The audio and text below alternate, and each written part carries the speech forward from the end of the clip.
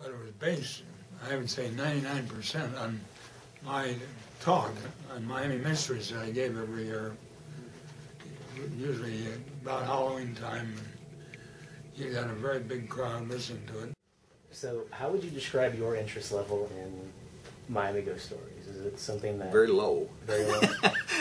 As a historian, I have a great interest in the history of Miami University and the community of Oxford and in this region, local history generally. And most recently, I've edited the bicentennial history of Miami. You can't really measure expertise in a field where there's not really anything to measure it by. I mean, there's no way to gauge an expert in the paranormal. You just have to essentially go on people's word, and it's usually false.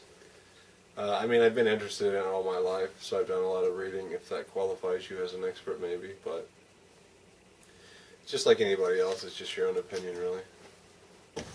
And I've taught the Miami history course that Dr. Schreiber taught for many years. I've been teaching that course since the late 1990s, I believe. And I've also taught courses on the history of Western College.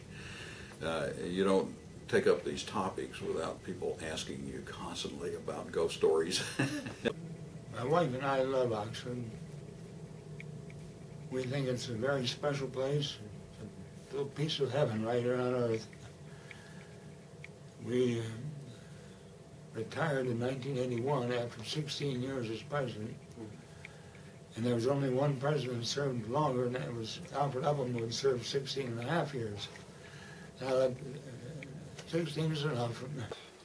I don't see the point in trying to find the truth in something if you're just going to believe bullshit that makes it look like a joke to everyone else.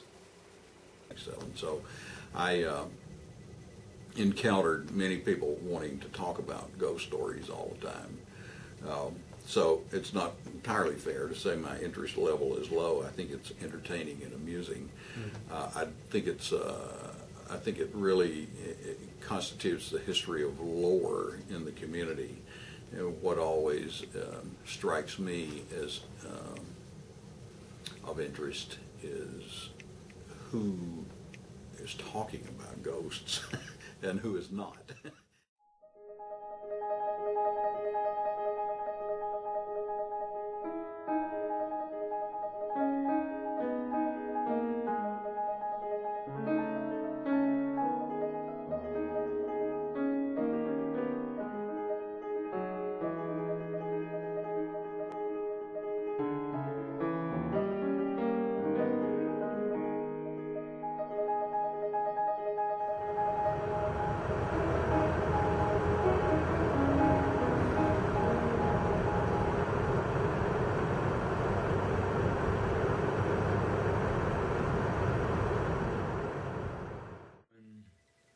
A young man on his motorcycle was driving down the Oxford-Milford Road, right on the boundary line between the two townships, Oxford Township, Milford Township, going to Earhart Road, which is off at a right angle, to visit his sweetheart.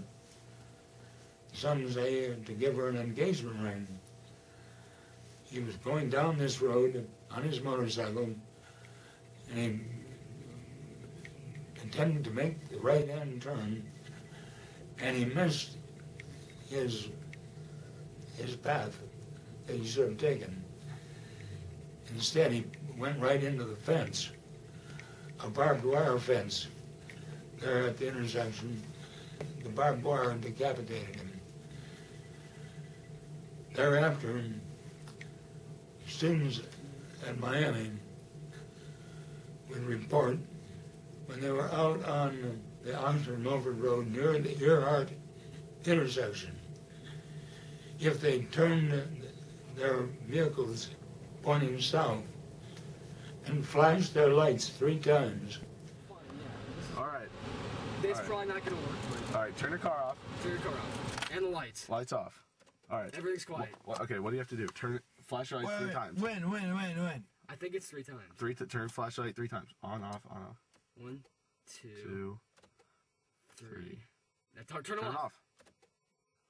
No, wait. I don't see anything. Dude, if I see something, I am gonna freak out. The hill seems so... Shut up! Stevie, nigga! Shut up. See bugs. They would see the headlights of a motorcycle coming towards them, south going to north, towards Earhart Road. And the light would appear and then disappear. Shut up! Ow, I need her. Steve, I swear to God. It took us a bunch of times. Holy shit! Oh God! Oh, That might be it. what the hell is that? That's a red Oh my God! I know, but that's... Oh, what we God, saw that's before so- that's what we saw before we saw it. What is that? There's a fucking light. Oh my God! I see that. I'm scared. Oh, If it starts going up and down hills, that's it. dude, wait. I'm about to cry.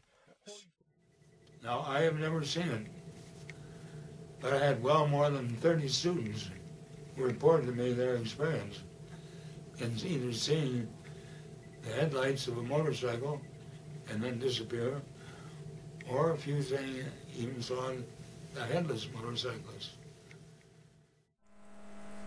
There are many variations on this story. Some say this was a nightly ritual to avoid the girl's disapproving parents.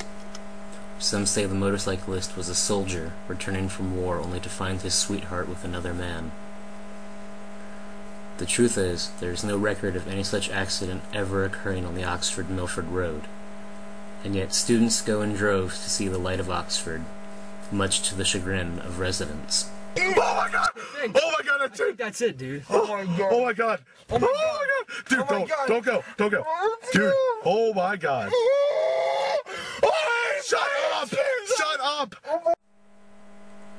In a 1992 interview with the Hamilton Journal-News, Oxford-Milford resident William Falk claimed that his house had been broken into repeatedly by amateur ghost hunters. He also reported yelling at students who got out of their cars.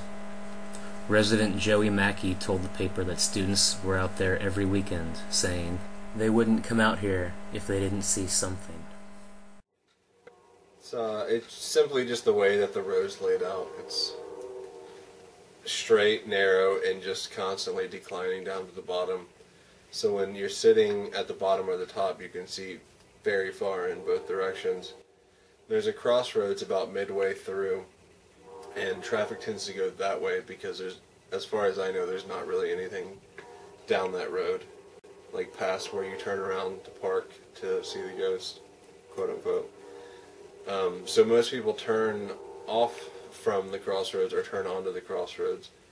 Now when a car is that far away, when you're sitting at the bottom, the two headlights appear as one because it's just simply so far away and all you can see is the light, which creates the motorcycle light. And then when cars turn off of that crossroad and go up the road, you see their brake lights flickering. They're obviously dimmer lights, so it wouldn't be as distinct and stark as a headlight. So it's more subtle and flickering, as in the bike reflectors that people claim is a ghost. And that's it. It's just a road. It's a legend. Bottom road out here dead ends in the Oxford-Milford Road. I've been on Oxford-Milford Road many, many times, and I've never had that experience. All I can say here is what some students have told me about their experience. Have you ever tried flashing your high No, beams? I have not, Chris.